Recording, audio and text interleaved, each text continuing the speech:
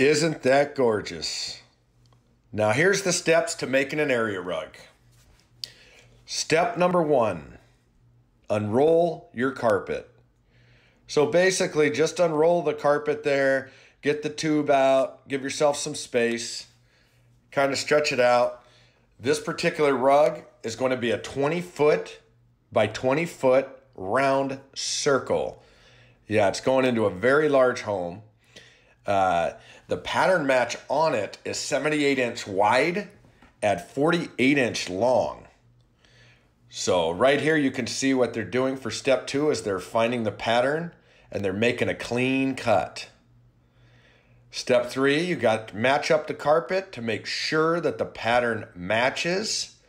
And on that kind of pattern match, it's not easy to get that pattern matched up. So you really got to take your time getting it right. Just right, that is. This home this is going into is very large, as I said, and you don't want to make any errors. Step 4, you want to cut off the excess carpet off the rug there to save yourself some space. Step 5, place a 6-inch seam tape. There's also 4-inch. In this case, we want to use a 6-inch extra strength seam tape underneath the carpet. Step 6, we're going to heat up your seaming iron and we're going to follow it with the weight and the rug tractor. The weight's going to hold it down, get the glue to stick. The tractor's going to form it together.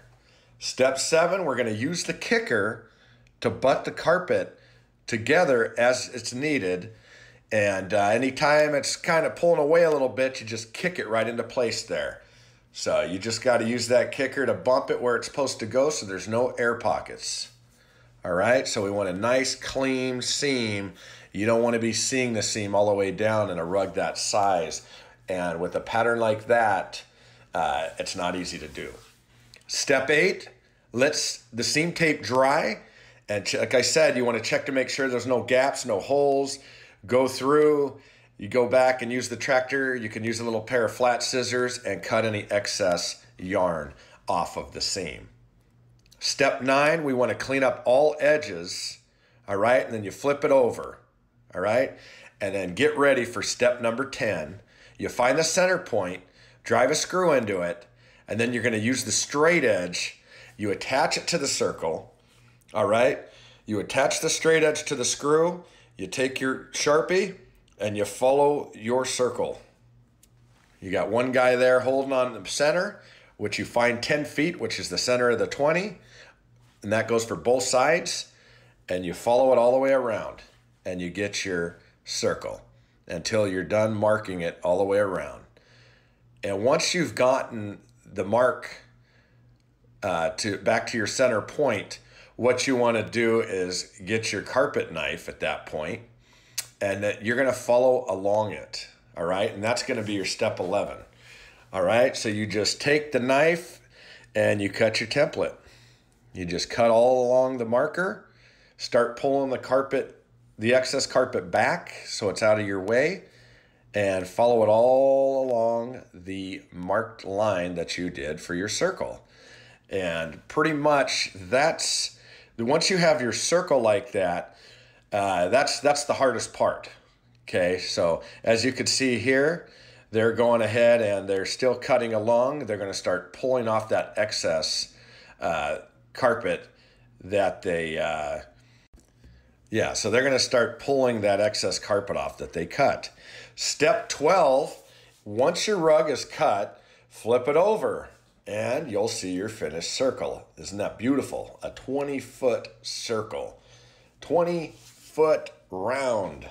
Now, I don't know many living rooms that can fit in, but that's a nice size piece there. Step 13, vacuum all the loose yarn and also go along the perimeter so they can get ready for the binding. But get all that loose yarn off there so when you're rolling it up, it doesn't get caught along with the carpet. And so when you unroll it at the customer's house, you're not going to make a mess there.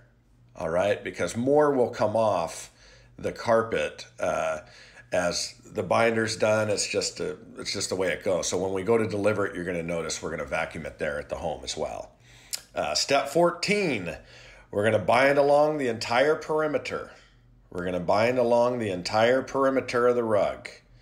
So you're just going to follow all the way around with your binding tape.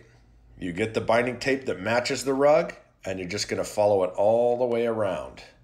All right, this does not take very long. This particular binding machine is a portable, which is good because it's not easy to haul this rug around, and most people don't have enough space. In this case, we're doing it at the shop, and we had to clear things out of the way so that we could go ahead and get the portable binder to get all the way around the rug. Fortunately, our binder's very good, and he is able to do it in record time.